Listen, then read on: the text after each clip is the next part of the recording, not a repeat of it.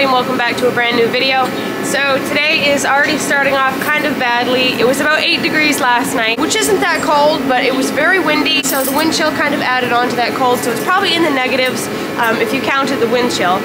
The skid steer was parked inside, but Brent went to get on it this morning to get sawdust. You can probably hear the space heater running. For some reason, the lift on the skid steer is not working. It's acting like it's locked up, so we're not sure if the wind blew around the door and just blew right onto the back of the skid steer and froze the lift arms, or if something else much bigger is going on. So I'm standing right here watching this space heater because, as you guys know, space heaters are very dangerous and should never be left unattended in a barn with hay. And this barn is super old, so super dry wood, so you should just never leave a space heater unattended. We got the back opened up and everything. Fingers crossed that that's all it is, but it's been a kind of week where I think that maybe it could be something more. I'm gonna let that run a while longer, and then I will get back to you guys with either a solved problem or a bigger problem.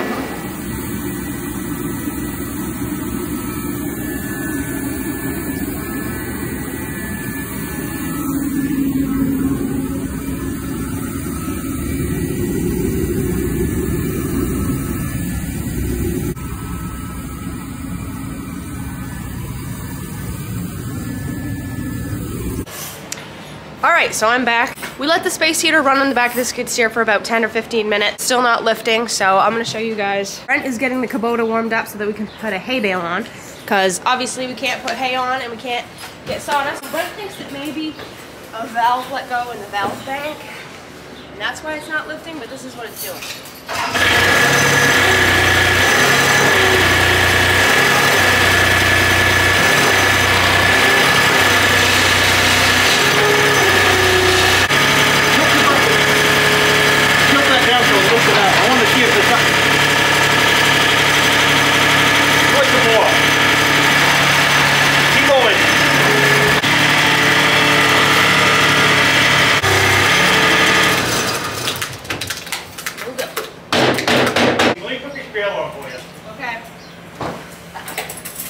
Yeah, so Brent is really thinking that something might be let go in the valve block, so he's gonna go in and call our mechanic after we get the hay bale put on with the Kubota, which is much more difficult, but that's just the way it's going this week.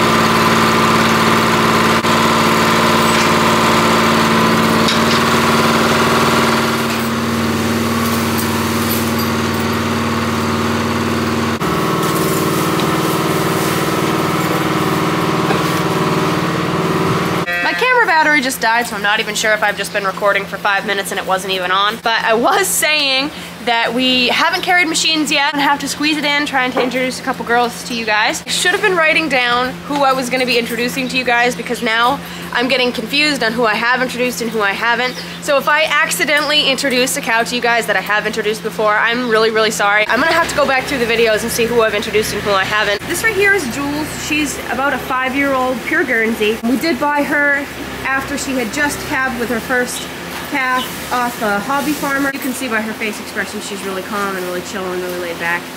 Brent is trying the skid steer again, but so that's Jules.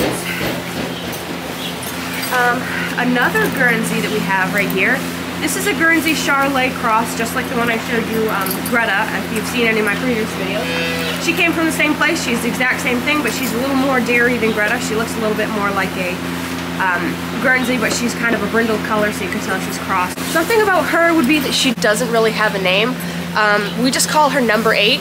And the reason for that is she used to get out so much when we first got her that we were actually considering getting rid of her because it was impossible to keep her in. It didn't matter what you did, she would just find a way out.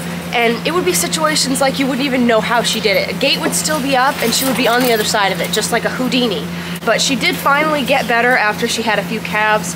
So we did decide to keep her, but then number 8 just kind of became her name. So that's just what we call her. She's just number 8. She is about probably 8 years old, 7 or 8 years old. So those are the 2 girls. Now we have to jump right into milking, but I do hope we get to have a little bit of coffee first, because today needs to be a more caffeinated day just so I can deal with some things.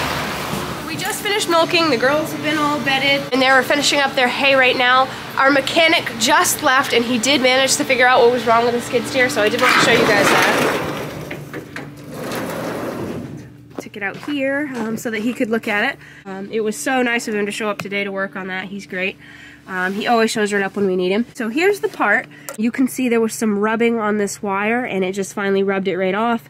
And it wasn't making a connection anymore, so it wasn't allowing the loader to lift. I guess he said it was a safety type thing, not really sure. Just hooks right in here. And that is the whole reason that we couldn't lift. So Brent is looking into getting a new one of these, but the mechanic did tell us that we could do kind of a quick fix for now, and screw a screw in there, wrap the wires around it, and that would hold it just enough so we could use it for now, just so we could load, you know, like bales and do some sawdust with it. But we are going to be ordering a part, so yeah, the whole problem all along was actually electrical and not hydraulic like we assumed.